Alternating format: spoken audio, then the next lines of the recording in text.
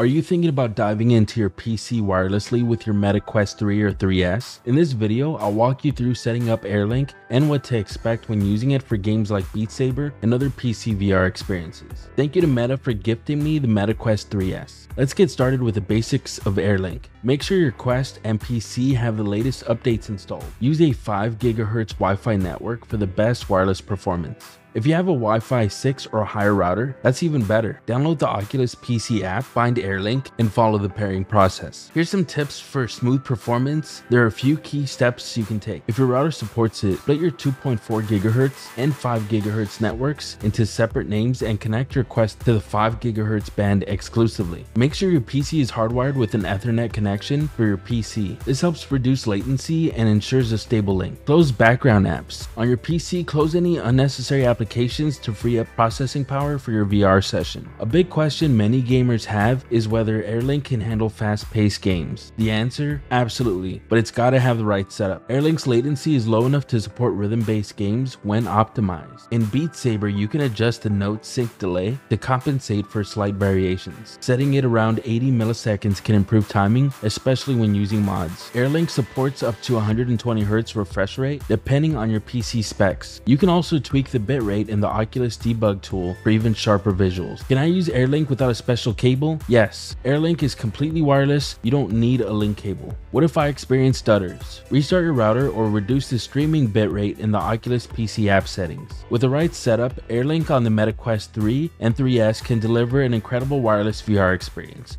Perfect for games like Beat Saber and other games. If you're ready to level up your VR setup, make sure to test these tips and let me know in the comments how this works for you.